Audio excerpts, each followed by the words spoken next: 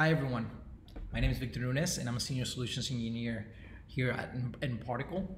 And today I want to give you a brief overview on some of the ways that mParticle enables customers to apply data privacy controls in the system that helps you enforce granular control over the flow of data depending on those consent preferences that the user has stated at different points throughout their journey. And the main thing I will say is that mParticle is able to record consent at the user level, and it will look something like this request right here in these details.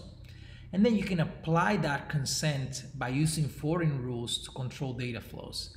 You can control the way that events flow from mParticle into other destinations, and you can also use consent as part of your audience criteria before you decide to sync user information downstream to those other destinations. You can either suppress or allow those data flows based on those rules that you set up in here.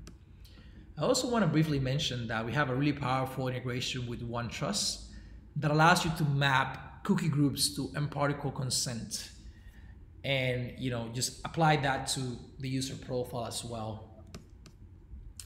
And lastly, I want to touch on the fact that mParticle can help you fulfill different data subject requests, and that the flow looks like what you see in this diagram.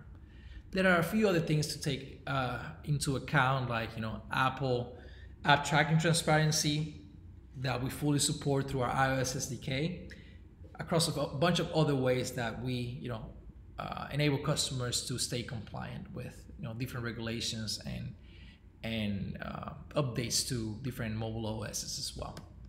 But I just want to go into the UI and show you really briefly how you can do this.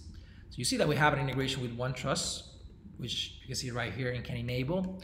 But I actually just want to jump straight to a profile because I showed you that consent is stored at the user level. So I want to look for a specific email address in this case. And I'm going to select email here, and I'm going to look at a specific profile that I've sent consent purposes into.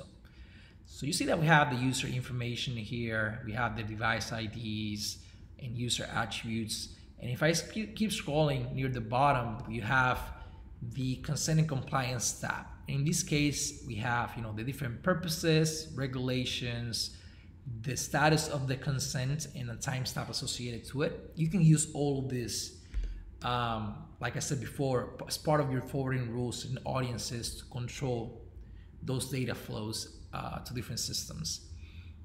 So I can go in here and go into connections, and let me just give you an example. I'm going to select all my users from iOS that are going to flow into, let's say, S3. I can click on forwarding here and compliance, and I'm going to add a forwarding rule that says I only want to forward data for my iOS users into S3 when users have given consent under GDPR, and here's different regulations, for the purpose of analytics. I can hit save, and right away we will only start forwarding data for those users that have provided consent.